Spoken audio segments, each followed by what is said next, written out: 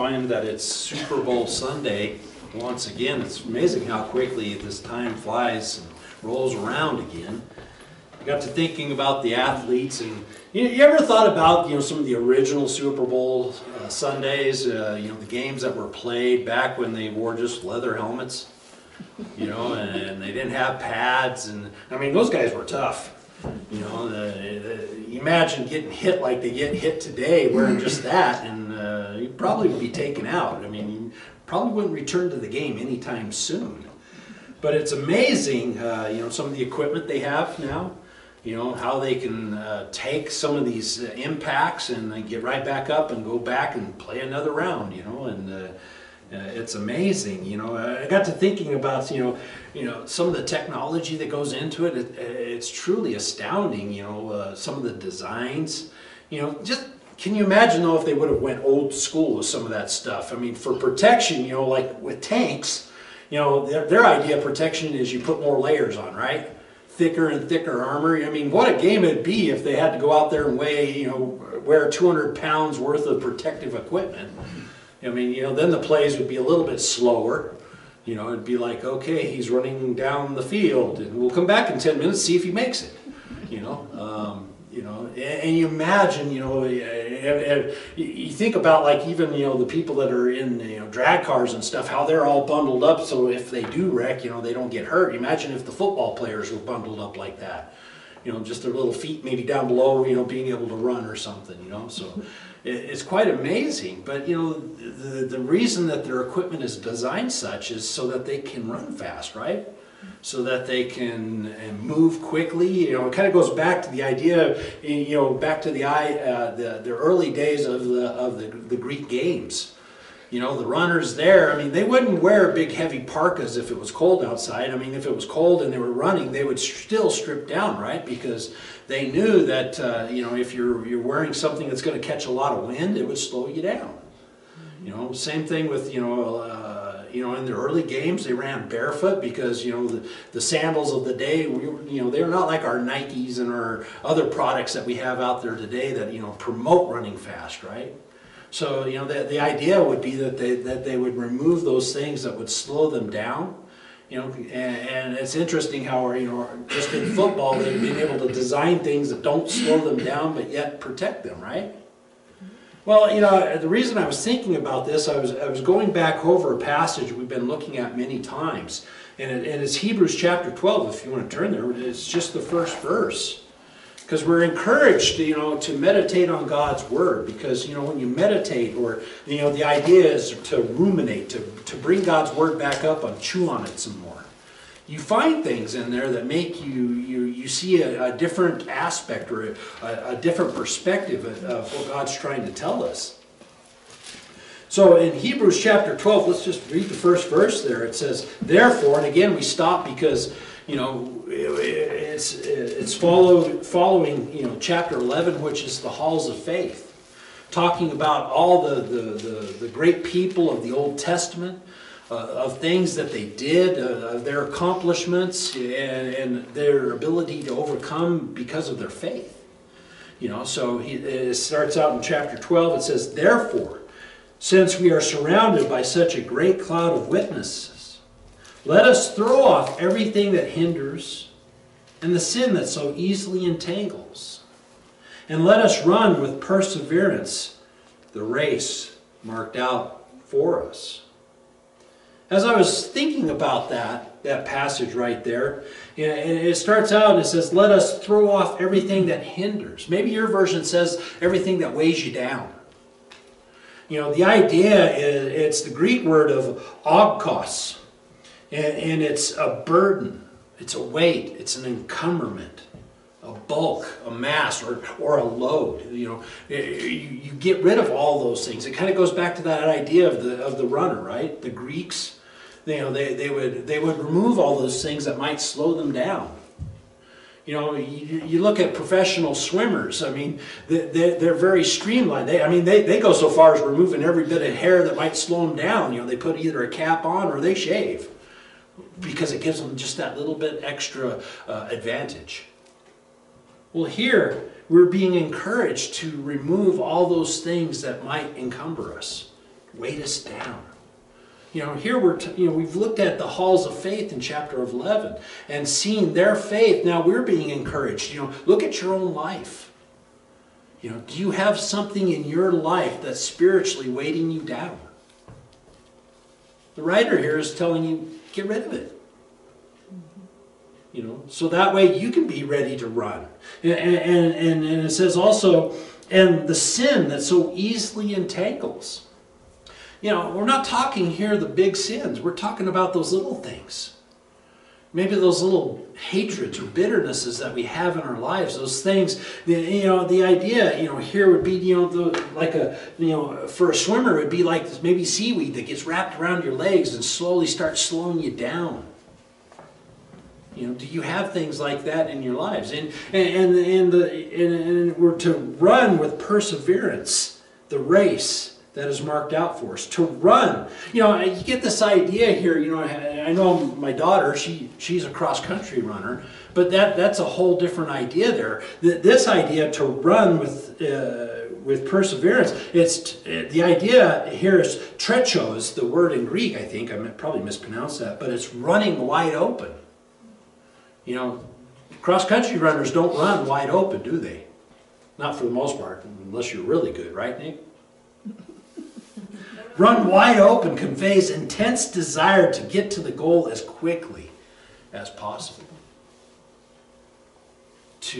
So we're encouraged to do these things. So, you know, there's some hindrances out there. The enemy is constantly throwing these little things at us, isn't he? Or maybe just life in general throw these things at us. And it's really easy to become weighted down by them. So I wanted to look at another passage, and it's encouraging us to look at our lives. Do we have things in our lives that are weighing us down? That are causing us to be hindered in our relationship with God or in the race that we've been called to run? So turn with me to 1 Samuel chapter 17. 1 Samuel chapter 17, hopefully this is a very familiar passage. It's a passage talking about David and Goliath. And I don't know about you, but I've heard this story many, many times. And you ask little kids that have been in Sunday school, and they'll tell you about how he took the rock and he killed Goliath and he won the battle, right? But there was a battle that raged on before that battle happened. And I would ask you to kind of keep in mind maybe those things that may have hindered David and how he dealt with them. We're just going to go ahead and start out at verse 1 of chapter 17 and get an idea of what's going on here. And it says in verse 1, it says, "Now the Philistines gathered their forces for war and assembled at Sokoth in Judah. They pitched camp at Ephes-dammim between Sokoth and Azekah. Saul and the Israelites assembled and camped in the valley of Elah and drew up their battle lines to meet the Philistines. The Philistines occupied a hill, or one hill, and the Israelites another, with the valley between them." So you get this picture, right? Two opposing armies. Each one of them has a piece of high ground, and in the art of war, it's good to have high ground when you're dealing with foot soldiers, right? Because they have to come up to you. So they've drawn the lines, and basically you can see these two armies taunting each other, saying, "Go ahead and cross the valley, come on up, and let's do some battle here." Verse 4 says, "A champion named Goliath, who was from Gath, came out of the Philistine camp. He was over 9 feet tall. He had a bronze helmet on his head and wore a coat of scale armor of bronze weighing 5,000 shekels. To give you an idea, that's like 125 pounds. So you got a guy here that's almost 10 feet tall. He's over 9, going on 10. He wouldn't even fit in here. And he wears a coat that's 125 pounds. You know, have you seen some of the giants that they talk about in our days? There's been a guy that was like 8 foot tall. He wasn't what you would call well-built. You know, I mean, he was very spindly. You know, that ain't this guy. I mean, to wear a coat, I mean, I complain when my coat weighs 5 pounds or 10 pounds. He's wearing a coat that weighs 125 pounds, okay? It says, He had the bronze helmet on his head, wore a coat of scale armor of bronze weighing 5,000 shekels. On his legs he wore bronze greaves, and bronze javelin was slung on his back. His spear shaft was like a weaver's rod, and its iron point weighed 600 shekels. His shield bearer went ahead of him. So you got a picture, right? We've heard of the giant Goliath. You know, and as far as an army goes, can it get any worse? Especially, you know, when he's going to call them out, say, bring out your best and I'll come down and we'll fight. You know, can the enemy be any bigger? You know, and no. In that day, I mean, you know, they're used to going up people of their own size, but here's the ultimate tank. You know, this guy, you know, basically is undefeated, you know, and when he says, I'm coming out to get you, you know, you're probably scared. You know. And it says in verse 8, Goliath stood and shouted to the ranks of Israel, why do you come out and line up for battle? Am I not a Philistine? Are you not the servants of Saul? Choose a man and have him come down to me. If he is able to fight and kill me, we will become your subjects. But if I overcome him and kill him, you will become our subjects and serve us. Then the Philistine said, this day I defy the ranks of Israel. Give me a man and let us fight each other. On hearing the Philistines' words, Saul and all the Israelites were dismayed and terrified. So we got a picture of this battle. The enemy is calling you out to fight. And it says here that, you know, Saul, they'd just come off of a great victory. You know, sometime before this, that they'd gone out and they defeated the Philistines and thought, hey, we're doing great. And Saul was their champion. You know, he stood a head above everybody else in the nation. He was their idea of a king. And it says even he was terrified. That's not a good sign when your leaders are terrified. Battle probably isn't going to go too well, is it? You know, so and Goliath is saying, aren't you guys the ones that just, you know, you defeated us before? Come on out and whip us again. I'll tell you what, if you defeat us, we'll be your servants. But if we defeat you, you will be our servants. I think right now that, you know, I mean, this picture of the nation, they're terrified. They don't want to fight him. Because they know we don't have anybody that can stand up to this guy. Look at him.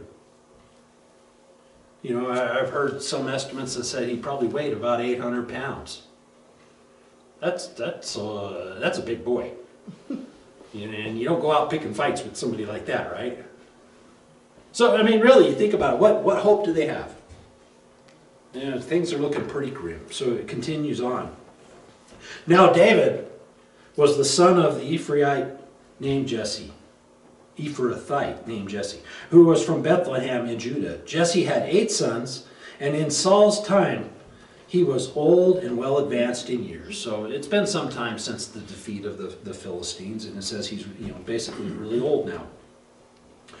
All right, Jesse's 3 oldest sons had followed Saul to the war. The first was Eliab, the second Abinadab, and the third Shammah. David was the youngest. The 3 oldest followed Saul, but David went back and forth from Saul to tend his father's sheep at Bethlehem. For 40 days the Philistine came forward every morning and evening and took his stand. Now Jesse said to his son David, take this ephah of roasted grain and these 10 loaves of bread for your brothers and hurry to their camp. Take along these 10 cheeses to the commander of the unit. See how your brothers are and bring back some assurance from them. They are with Saul and all the men of Israel in the valley of Elah, fighting against the Philistines. So here we have the setup for the story, right? You know, Jesse is saying, hey, go out and bring back some news. It's been a long time. 40 days, it seems like the battle, you know, it should be already over. But he's asking, hey, go ahead and take this stuff to your brothers, and here's some cheese for the commanders, and show them some goodwill, and that should make the leaders of your brothers happy, and bring back some good news, some assurance. Okay.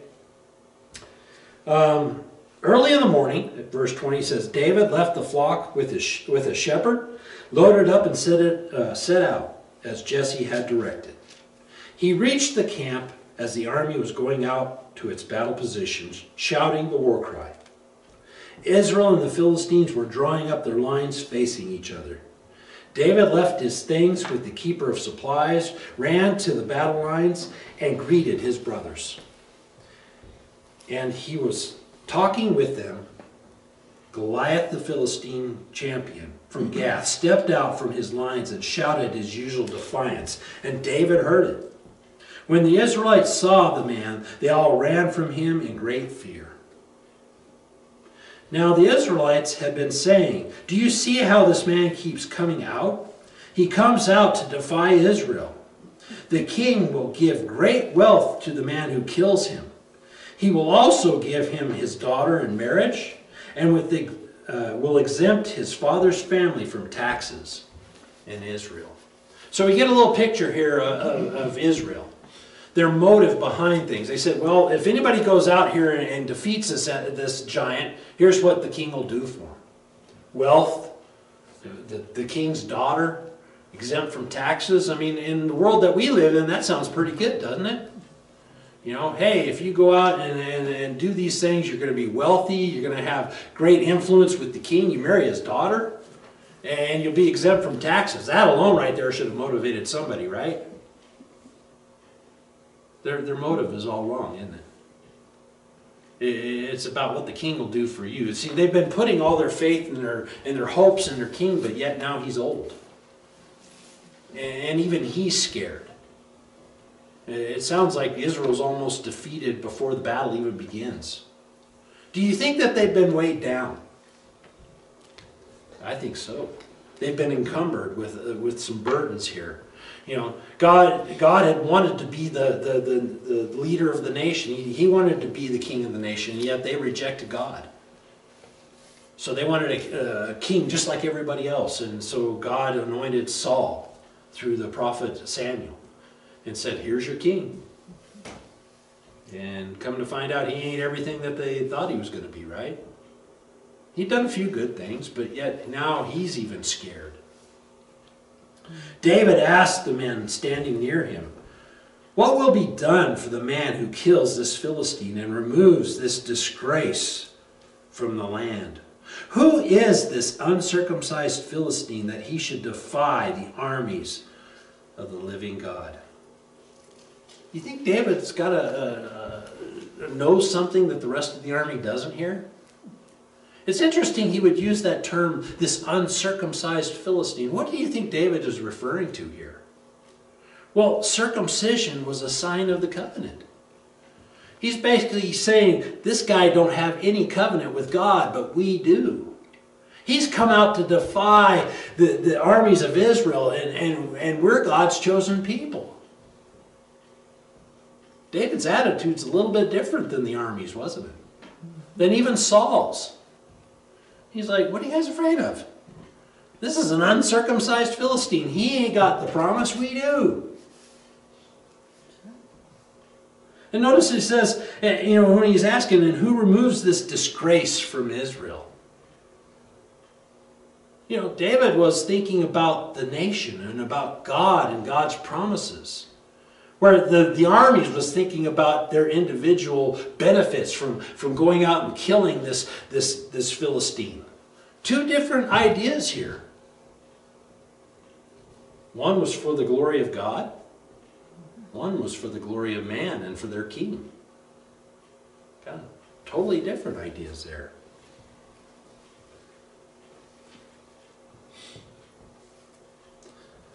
Verse 27 says, they repeated to him what they had been saying and told him, this is what will be done for the man who kills him. When Eliab, David's oldest brother, heard him speaking with the men, he burned with anger at him and asked, Why have you come down here? And with whom did you leave those few sheep in the desert? I know how conceited you are and how wicked your heart is. You came down only to watch the battle. Now what have I done, said David. Can't I even speak? You know, here's the first challenge for David. In chapter 16, if you did some back reading, you'll find out that in front of all of his brothers, Samuel came and anointed David as king. He was anointed as God's chosen one. Do you think that may have rubbed his brothers just a little bit wrong?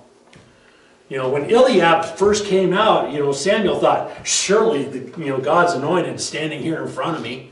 Because apparently he was an impressive young man too. Well, not young anymore. He's the oldest of the brothers, so he's probably 30. I mean, a very mature man thinking, hey, I should be king. I'm the oldest. And now, here's David, and notice he says, I know how conceited you are and how wicked your heart is. See, his brothers, his family starts pulling him down. Was David conceited? Or was the armies of Israel the ones that were thinking about themselves, weren't they? David was thinking about the nation and about his God. And not only that, he says, who did you leave those few sheep with there in the desert? David, he isn't the one that says, I'm just going to leave these sheep and go out and see what the battle's, how it's going. His dad's the one that said, go and find out and take these supplies with you. David, right now, could have been beat down. He could have said, I give up. I'm leaving. My brother's a bully and I don't like him. He didn't let that get to him, did he? It says there in verse 30, he then turned away to someone else and brought up the same matter. And the men answered him as before. What David said was overheard and reported to Saul, and Saul sent for him. See, it was overheard. In our lives, is some of the things that we do overheard. It says, and I'll mess this one up, but some of the best sermons are not preached, but they're lived in front of others.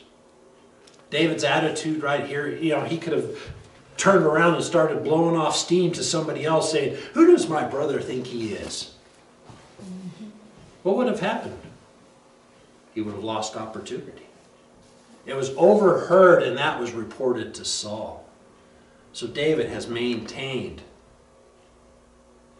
his thoughts and his way.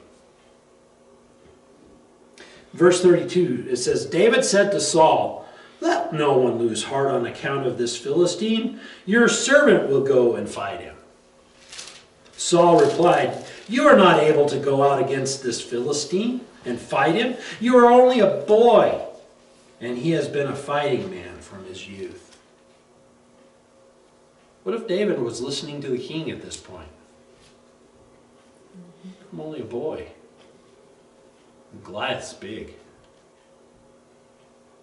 I haven't been a fighter. I'm a shepherd. I've been out there tending sheep, and this man is a man of war. Look at him. He looks like a tank. His spear is huge. The javelin, I'm sure he could throw it far. His sword could lop you in half with a single stroke. I mean, if he would have got his eyes focused on what Saul had just said, do you think he could have been discouraged?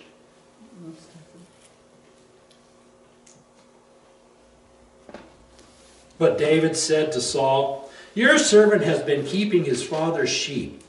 When a lion or a bear came and carried off the sheep from the flock, I went out after it, struck it, and rescued the sheep from its mouth. When it turned on me, I seized it by its hair, struck it, and killed it. Your servant has killed both the lion and the bear. This uncircumcised Philistine will be like one of them because he has defied the armies of the living God. See, David's saying, you know what? I've been in practice.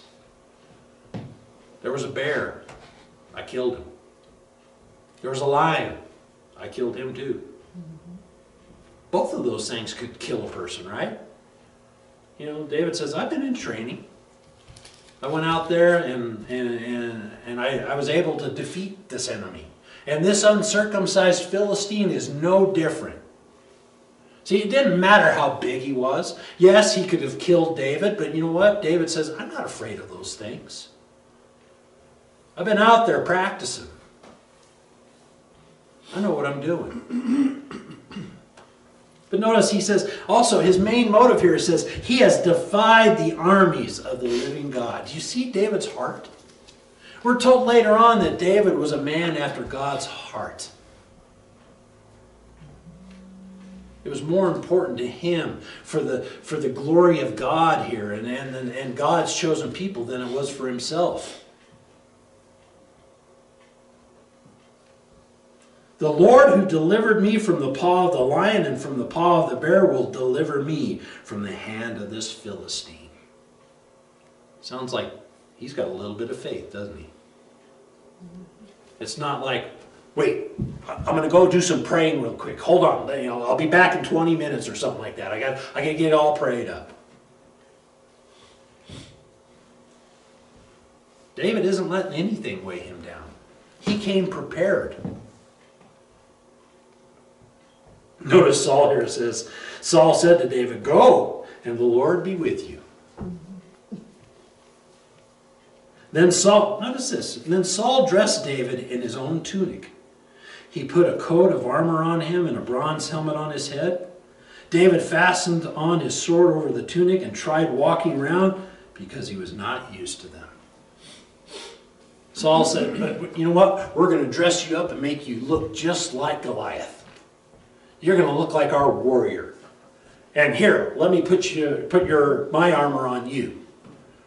You know, Saul was a good head taller than everybody else. So you can almost imagine this would be like, you know, like a child putting on mom and dad's clothing. You know, I remember our kids, you know, they'd put on my boots and they'd go clear all the way up to their hips just about. You know, and I get this picture of David standing there, you know, the armor draped down all the way down to his ankles. You know, go chink, ka-chink, ka-chink, you know, can't even hardly walk. Can you get this vision in your mind too? And it says that he wasn't used to them. He hadn't proven these things, had he? You know, this was foreign to him. Now, the king is the one that had given him these things, saying, you know what, we're going to dress you up just like him, and you're going to be able to go out there and do battle with Goliath. Because you got the same armor, you got sword, you know, you're good to go. David made a wise choice here, as we find out. He could have said, yep, this is what a warrior looks like. And I'll go out there as a warrior and I'll do battle with Goliath. In our lives, have you ever been told you need to look a certain way to be a Christian? Or to be an effective minister? I know I've been told as a pastor, well, you don't have the right armor on. You haven't been to seminary.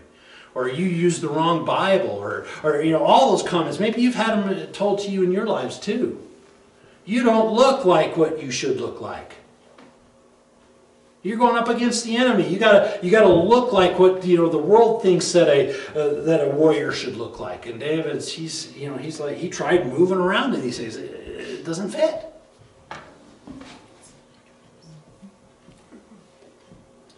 He says there, I cannot go in these, he said to Saul, because I am not used to them. That idea there in the Greek as nasa is the word, and it's to test and to try something, to prove it. David had never worn armor. Can you imagine trying to follow the sheep wearing a coat of male armor? Sheep run fast. I know. Tried to catch some. It wouldn't work, would it? Or putting on a helmet. You know, it's hard enough seeing, but then you have something up here and you're trying to see where the sheep are going and they're running behind you and, you know, scattered all around. No, he was a shepherd. Throw it at the sheep. What was that? Throw it at the sheep. Throw it at the sheep, yeah. Here, take that. Whap.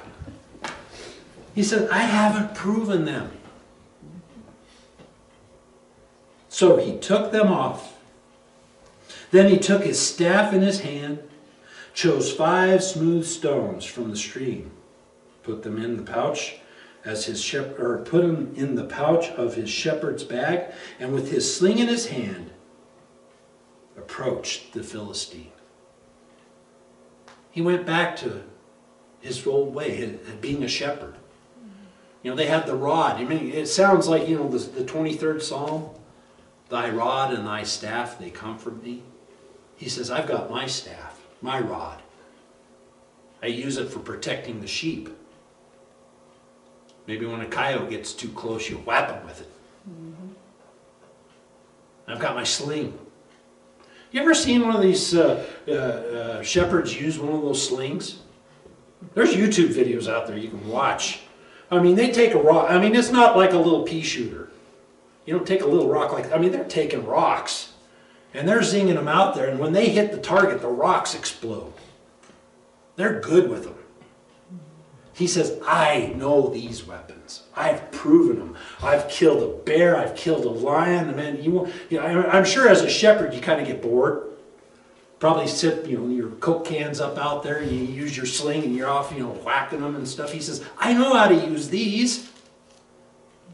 And that's what he dressed himself up. He didn't allow himself to be encumbered by those things that he wasn't familiar with. The same applies for us in our lives. God has given you your tools, your abilities, your ways. God knows where you've spent your time and he's able to use those things. But the world, maybe even religion, says, no, you're supposed to look like this. I would encourage you, be like David. Take the things that you have proven in your life. For me, it's my Bible. It's the Word of God. It's my sword.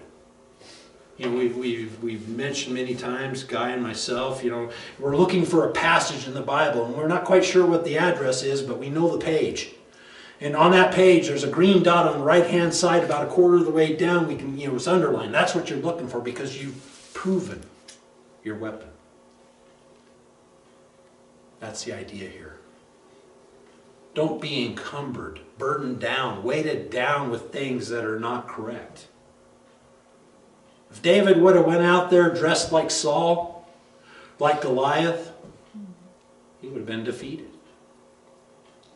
But he says, I'm going to go back to what I know. Now it says, verse 41, meanwhile the Philistine with his shield bearer in front of him kept coming closer to David. I don't know about you, but if I was David, I would probably be freaking out at this point going, he's getting closer. Because, somebody that big, they get close to you. They're going to whack you with that spear or they're going to get you with the sword. You know that there's a problem, but it didn't faze David. Okay? He looked David over and saw that he was only a boy, ruddy and handsome. And he despised him. He said to David, am I a dog that you come at me with sticks? And the Philistine cursed David by his gods. Come here, he said, and I will give your flesh to the birds of the air and the beasts of the field. David could have been intimidated at that point, couldn't he have? This huge mountain of a man's coming after me and he's hurling insults at him. Have you ever been insulted as a Christian? Or put down for what you do for God? See, that's the idea that we face our own enemies. It could be from within the church. It could be within the religious organizations. It could be within a family. Ever come up against a family member that would hurl insults at you and maybe curse you in their God? And it would be real easy to become defeated.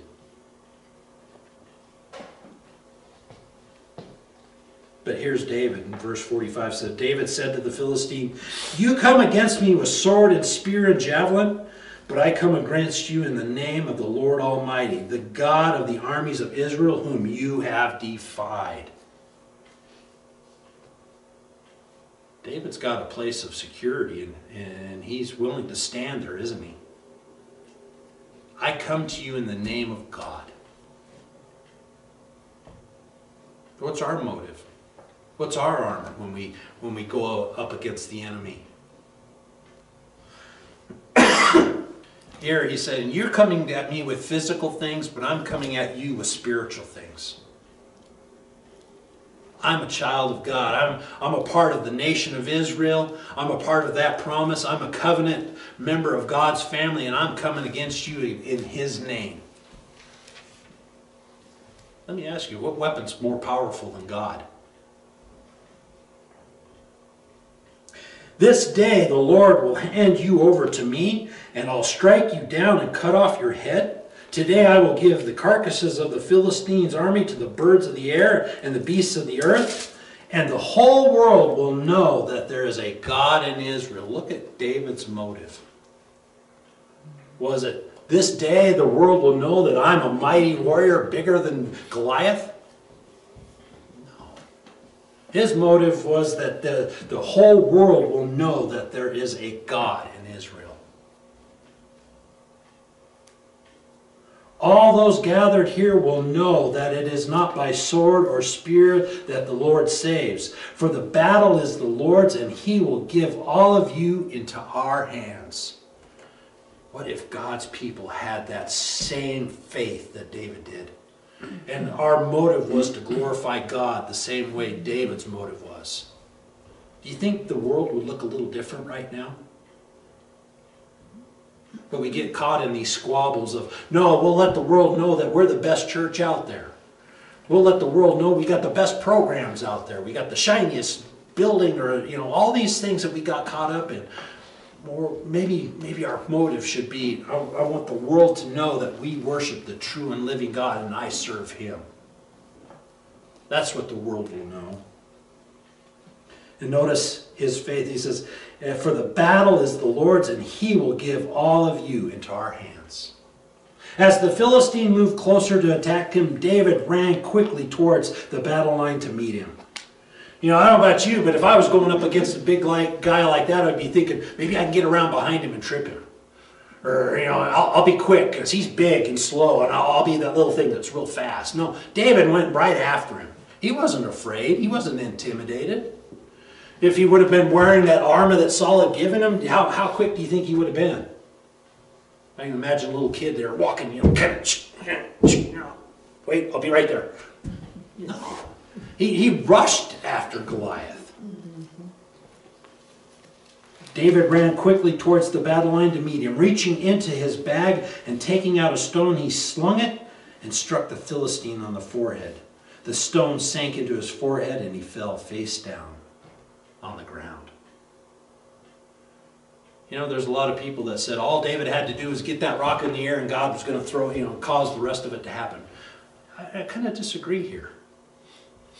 This was David's weapon. He was good with it. He was proficient with it.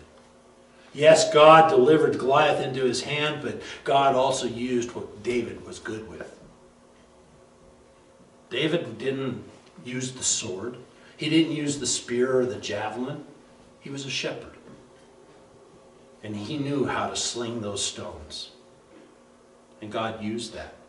He used David's ability to win the battle. Now, you know, in a scenario of war, if you're going up against people with spears and javelins and swords, you don't throw rocks at them, right? It just doesn't make sense, but yet God can use the weak things and the things that are not to get glory for Himself. God said, I'm going to use you, David, and your abilities. So all that time you spent out there, you know, knocking Coke cans off the hillside, that was preparation for the battle that you're going into right now, and I'm going to bless you for that. And I will get the glory because you were willing to give me the glory for what was about to happen. Now, if David would have been there going, better watch out, I'm really good with this thing. I can knock a Coke can off at 100 yards. Trying to give himself the glory, I think the battle would have come out a little bit different. But Goliath, he was coming after him with spear and sword, thinking, I'm a mighty warrior and I'm going to lop you into pieces.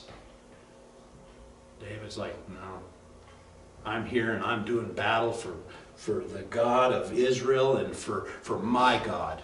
And He's going to be the one glorified because the world's going to know that there's a God in Israel, the God. So David triumphed over the Philistine with a sling and a stone.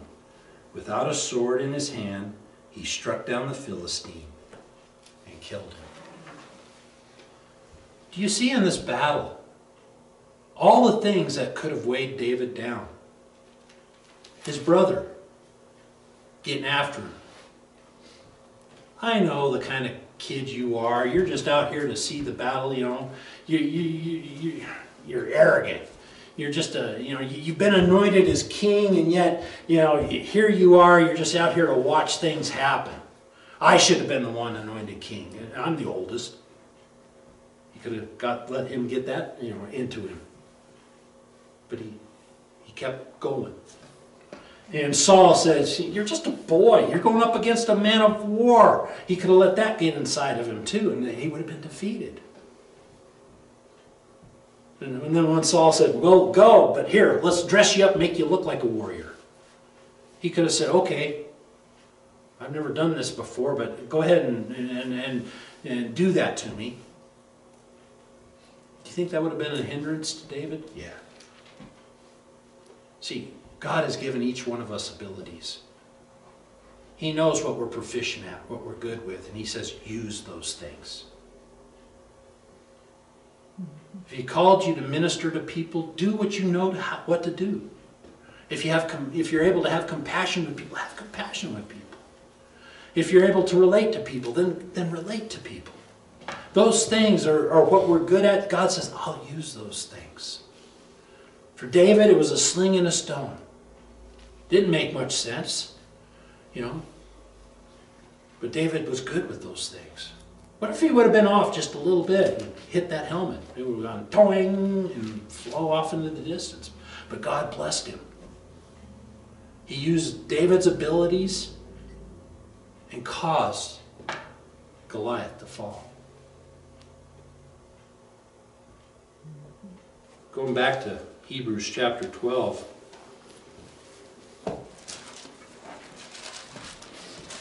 Think about that when we reread verse 1. It says, therefore, since we are surrounded by such a great cloud of witnesses, let us throw off everything that hinders. Just like David. Don't be weighted down by the things that the world says you should have or what you should look like. God has called you and your abilities and who you are to his service. Throw off everything that hinders and the sin that so easily entangles. And let us run with perseverance the race marked out for us. We got to keep running. Keep pushing on. Right now, the enemy is out there trying to encumber people. I don't know about you, but it seems like everywhere you turn, things are so much easier to get a hold of. There's so much out there that could weight a person down. So much sin that's out there that could easily entangle us. All it takes. These smartphones, they're incredible tools. But they're also very tempting to how easy it would be to just enter in and allow sin to come into your life through that gateway right there. Not just that, but all around us, how easy is it to become entangled in the days that we live in? Things are so easy to get a hold of. We're in an instant society. If you want something, you can have it. They'll deliver it tomorrow on your front doorstep. Let us run with perseverance. To run again. Running wide open. Are we running wide open? And if you're running wide open, you know those things that slow you down. For me, if I try running wide open, it's usually a side stitch or a cramp or something going on there, or I trip. I know those things that slow me down when I try and run wide open physically. But how about spiritually? Are we running wide open? Are we that trained athlete where we know what things are dragging us down? Those things that are weighting us down, hindering us, or those sins that so easily entangle us, trip you up. God says, let's just keep running with perseverance. Not only that, it says in verse 2, let us fix our eyes on Jesus, the author and perfecter of our faith, who for the joy set before him endured the cross, scorning its shame, and sat down at the right hand of the throne of God. See, Jesus defeated Goliath, the enemy, death, sin, all those things. And not only that, but then he says the very things that he used to defeat the enemy, he says, I give them to you. The Word of God, the shield of faith, the breastplate of righteousness. We won't get into all the armor of God, but God says, here, use these. They work. They defeated the enemy. Let's keep our eyes on Jesus. Don't keep your eyes on the world. Right now, the political situation will drive you crazy. All the bickering that's going on out there, all the darkness. Yeah, there's COVID out there. But you know what? When we keep our eyes on Jesus, you know, things are, he says he'll give us peace. His peace he leaves with us. In this world, you're gonna go through some stuff. Tribulations, trials, hard times, because we live in a fallen world. But just like he tells us over there in Hebrews 13, I will never leave you, never will I forsake you. Let's keep our eyes on Jesus. Let's keep running the race. And I would ask you, look at your life. Is there something that's holding you back? Something that's tripping you up? Get rid of those things. That way we can run the race that we've been called to run. Our Heavenly Father, Lord, I thank you. Lord, I thank you for your word and the encouragement that we get from your word. Lord, from the stories of the great men of the Old Testament to the faith of the disciples and the believers in the New Testament there. Lord, they're all there to encourage us to run. Lord, show us in our lives those things that are hindering us, weighting us down. Whether it be family members, Lord, just speaking negatively to us, or for the enemy coming against us saying, you know, that we don't look like we should, or saying that we have to put on things that we're not used to, Lord. I just ask that you would encourage us and to help us keep our eyes focused only on you and your Son. For the love that you've poured out through your Son to us, Lord. And help us to run the race with perseverance you've called us to run. Lord, we're asking for your Spirit once again to be poured out upon your people. And give us, Lord, the boldness to go out and proclaim the gospel, the good news of Jesus Christ to a lost and dying world. We thank you and we praise you in Jesus' name. Amen. You would take your hymnals and turn with us to hymn number 320.